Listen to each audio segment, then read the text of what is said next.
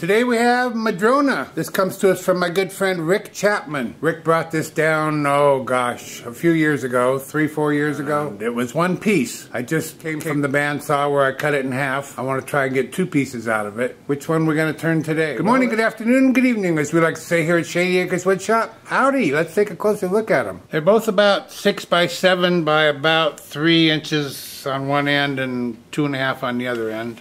That's what the wood looks like. I have Madrona growing on this property, a lot of them, but they're all small. None of them are this big. Maybe the biggest is, well, maybe close to the 6 inches, something like that. They grow much, much larger if they get some sunshine. They don't get much sunshine here at Shady Acres. So this one, you can see the bark is probably not gonna stay with us. So I think I'm gonna turn that one, this side up, and we'll just turn that bark away. The other one, the bark is much tighter, not super tight, but much tighter, and I think it will stick with us. So since last week I did one with no bark, round bowl, for heaven's sakes, I'm going to turn this one today and try and keep the bark on there. I see a little bit of spalting in there, so we'll see what happens with that. There's not much on this end. Actually, there's none on the other piece either. It's just right here on this one particular piece. So I don't know. We'll see what happens with it. I just don't know. I don't know if it's going to be round or if the ends are going to be square or semi-square, partially there, partially gone. I don't know. We'll just have to wait and see. All I know is that I'm going to find the middle. I'm going to drill a hole for a woodworm screw, get this mounted up on the lathe, and we'll get to turning this Madrona from Rick Chapman. We're going to be turning at 580 RPM, 5/8 inch bowl gouge, mask, and face shield on.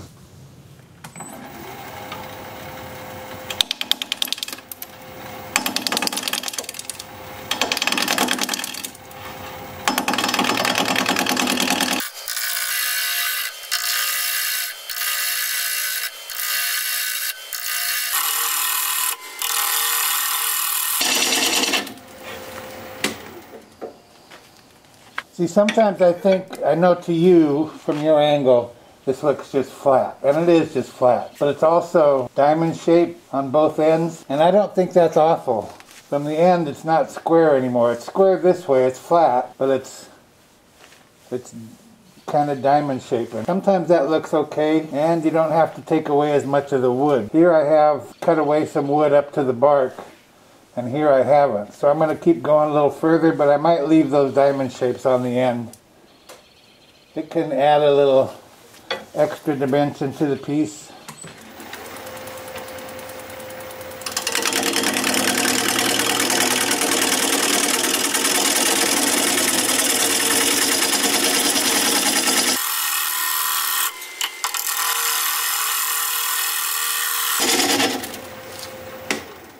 See if I come up on that side any a little bit here, a lot more over here. I just don't like plain round bowls, that's all. I like a little something different, so I think we're pretty good with that. Now I'm going to start coming the other direction so that I can get a smoother cut. There's some of that spalting I was talking about.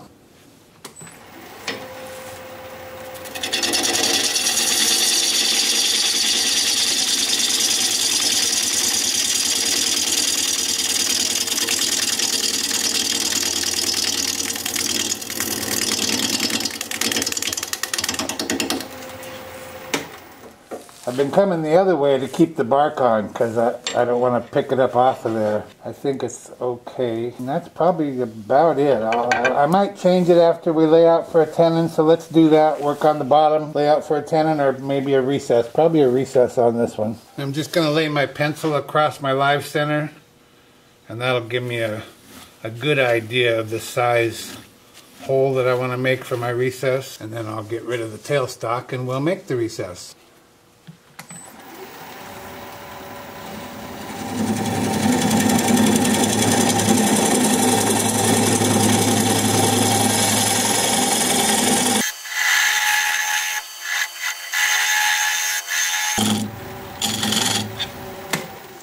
Now I'm going to raise my tool rest a little bit because I'm going to use a thinner tool, my recess tool, to put a dovetail on the side here.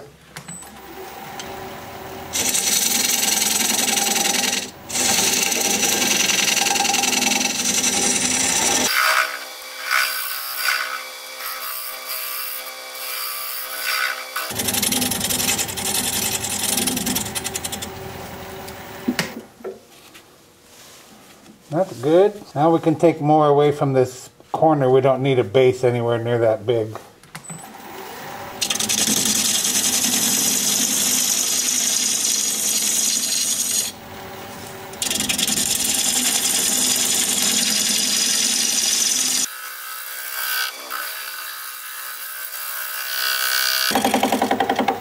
We don't need the recess quite as deep as it is.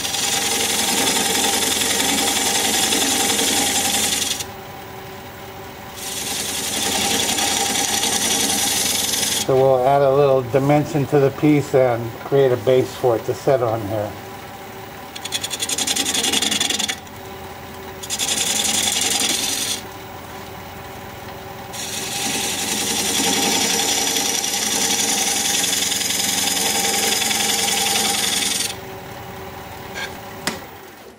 That probably looks better. Okay, and now I can come back over here to the side and finalize the shape. We're just about there, really. Actually, I'm going to go sharpen up. This wood is pretty dang hard.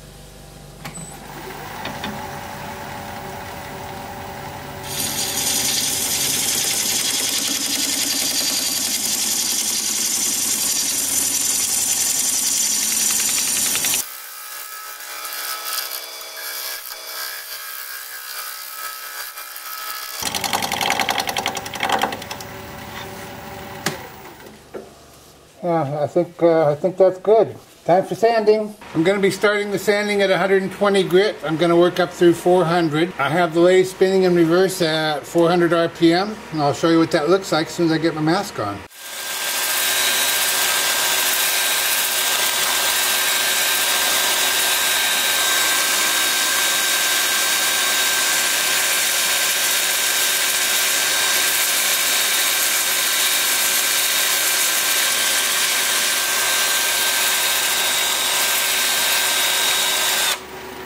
Then I'll stop the piece and sand these in.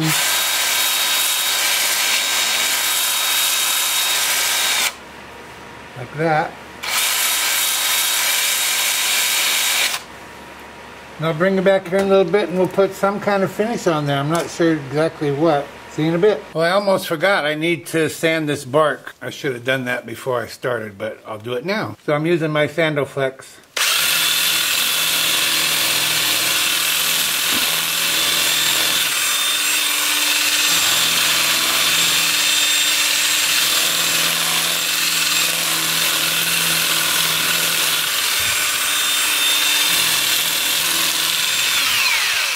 And that'll just clean it up and smooth it out and make it good.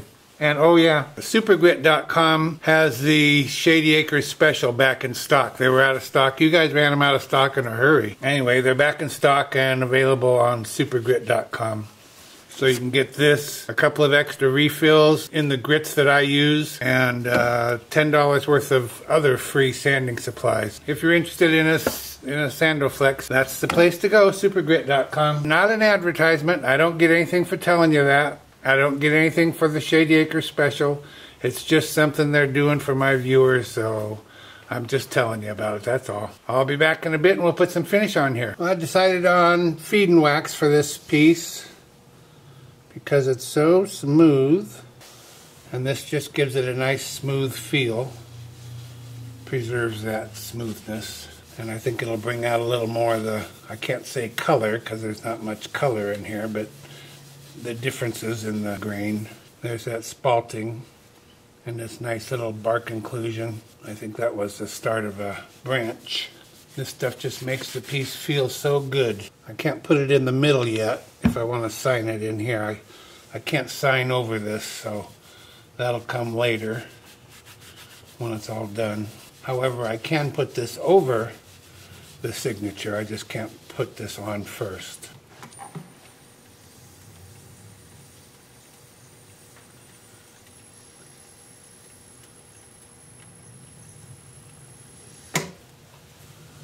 So there you go. That's kind of what it's going to look like. I'm going to let that set up for 20 minutes, buff it up real good, turn it around, and we'll start working on the inside, and that's when I'll bring you back.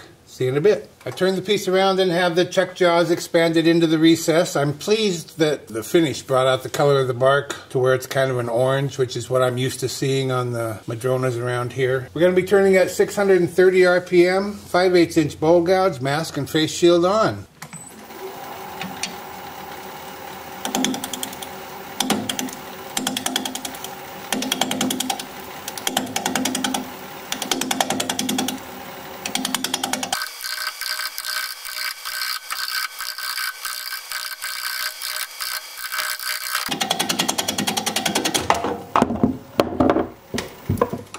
Well, that's a son of a gun, isn't it?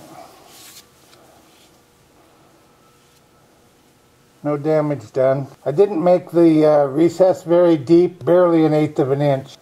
So I'll just remount it. Try that again. Well, upon further investigation, I did notice that a piece of this kind of lifted up, so I was going to glue it down, but I'm just going to go ahead and make it a little bit deeper than it was, which I've already done here. But then I'm going to have to sand it again before we can get started.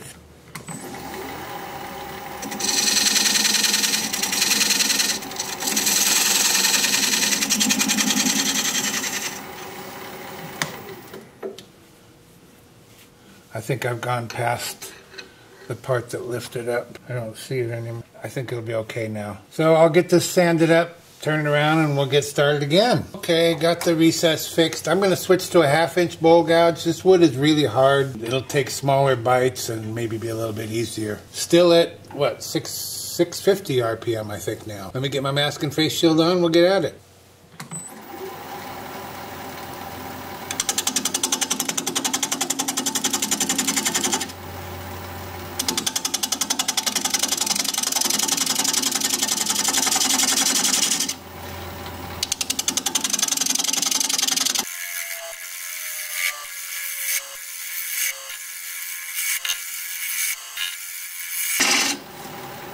Let's see what that looks like on the edge here. Probably a little thick. Come out here a little further.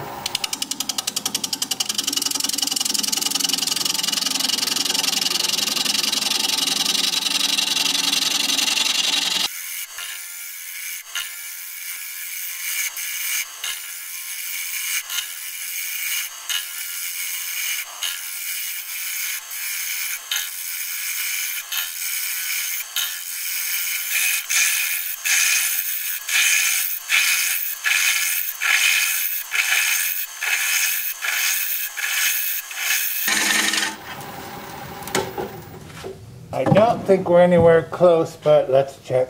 No, we're not. About 1.5 inches.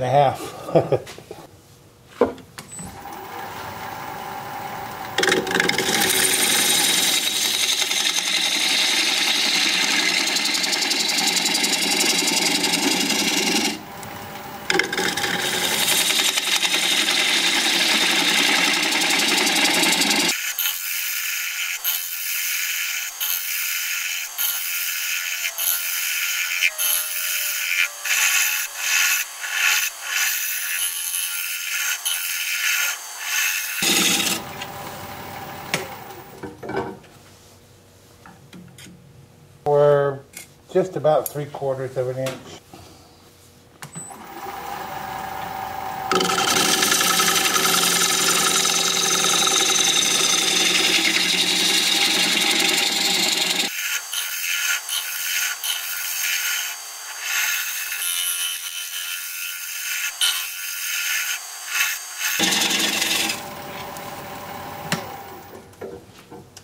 That is probably good. Yeah, a little bit more. That's about 3/8 right now.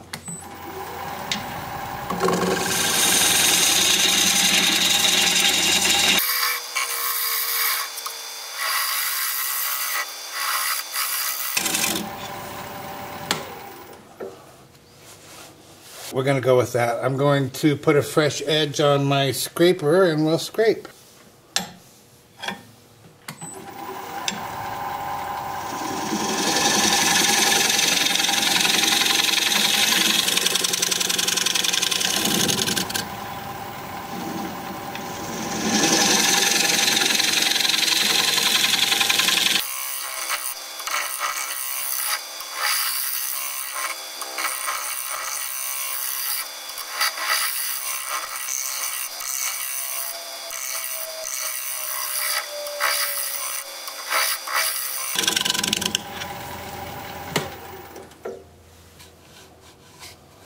Okay, time for sanding.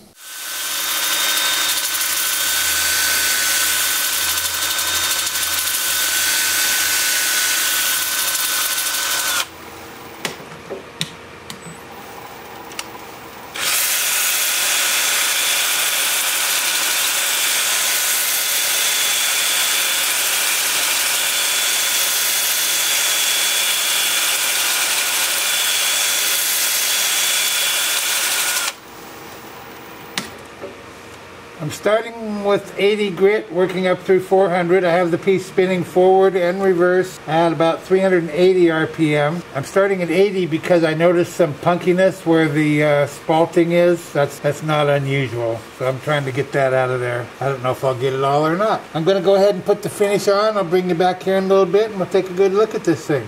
See you in a bit. Be sure you stick around at the end of the video so you can see the before and after shots of this piece. If you'd share the video, I'd really appreciate that. Thank you so much. Well, here it is. One Madrona live edge bowl in the books. And it's a beauty. And I did get all the punkiness out of there. Real pleased about that. Do you see anything in there? Does that look like anything down there in that lower corner? Right over here? Looks like a ghost to me.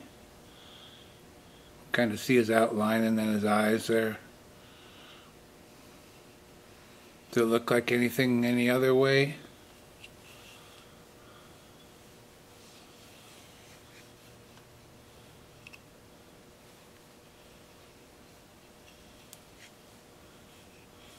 I don't really see anything else.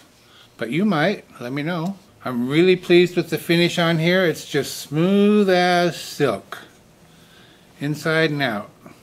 Top and bottom. What about those square ends? Those driving you nuts? Nah, it looks fine, doesn't it?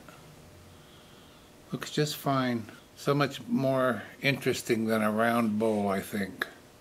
Well, there you go. Hope you like it. Be sure you let me know. Thank you, Rick Chapman, for sending this along for all to enjoy. If you like this video, thumbs up please, I'd sure appreciate it. If you're a subscriber, thank you very kindly, I truly appreciate that. What I appreciate even more is that you chose to spend some time with me today. I'm looking forward to reading your comments. So for now, this is Phil, Shady Acres Woodshop, signing off.